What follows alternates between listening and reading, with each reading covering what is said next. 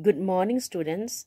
I hope you all have viewed the previous video in which we discussed General Science Chapter 5, Plant Reproduction.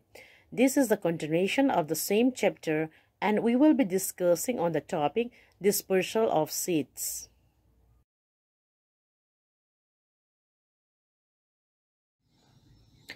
Dispersal of seeds. The process by which the seeds are scattered away from the parent plant is called dispersal. In other words, dispersal of seeds means transport of seeds from one place to another by agents like wind, water, animals, or by explosion.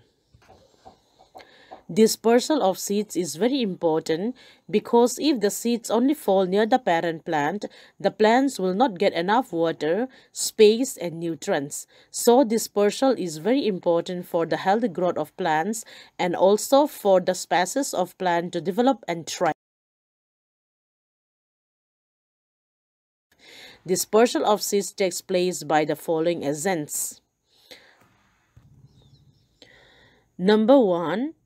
Dispersal by wind. Some seeds are small and light in weight and have hair-like structure or wings. These types of seeds are easily blown away by the wind to faraway places and they grow in the places where they fall. Examples of these seeds are dandelion seeds, maple seeds, drumstick seeds, cotton seeds, etc. Students, please turn to your book page number 55, then you will get the picture of dispersal by wind. Number 2, dispersal by water. Plants that grow near water bodies fall in water and are carried by the waves to faraway lands. This type of seeds have fibrous or spongy covering that helps them to float in water. A good example of this type of seeds are coconut and lotus. Students, please turn to your book page number 56, then you will see the picture of dispersal by water.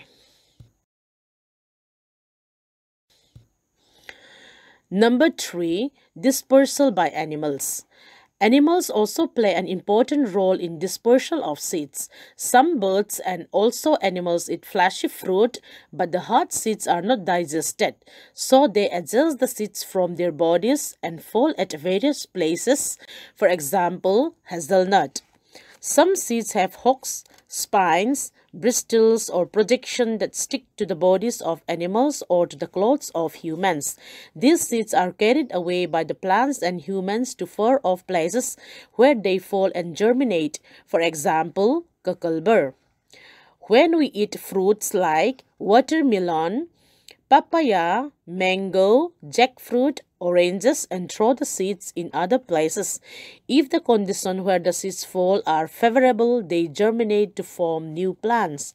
Students, please turn to your book to page 56, then you will get the picture of dispersal by animals.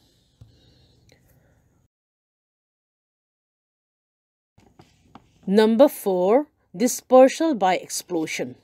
There are also some plants that have fruits that burst open when the seeds are ripe. When such seeds explode with force, they are scattered around the parent plant when they germinate under favorable conditions. Examples of such seeds are poppy seeds, balsam, and also pea pods. Students, please turn to your book page 56 and you will get the picture of dispersal by explosion.